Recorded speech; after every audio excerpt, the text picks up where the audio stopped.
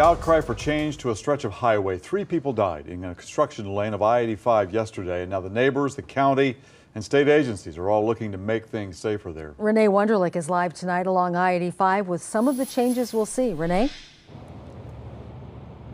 Carol, Michael, the SCDOT says they're going to explore all options. This as the community is speaking out.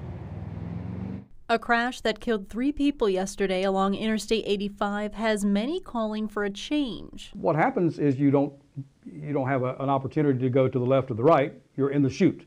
So if someone stops for some reason in front of you, you have nothing to do but to collide into them. It happened between concrete barriers on either side of a single southbound lane through a construction zone. Many call it the chute.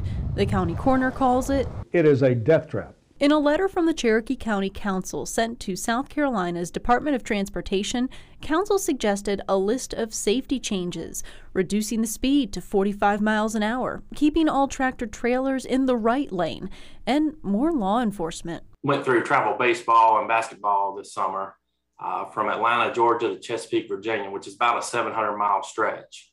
In our opinion, this is the most dangerous stretch that we've been on this summer. Unfortunately, that's in our own county. There's also a petition to get rid of the chutes. I don't feel comfortable getting on 85 with my kids in the car. I don't feel comfortable getting on 85 with myself in the car. WYFF News 4 Investigates broke down data from the State Department of Public Safety records.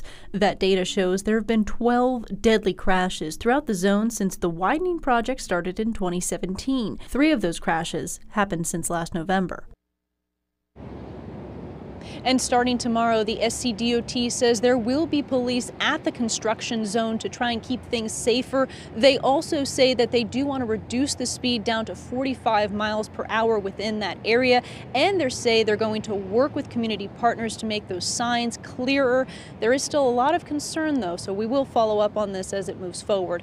Live tonight along the I-85, Renee Wunderlich, WYFF News 4.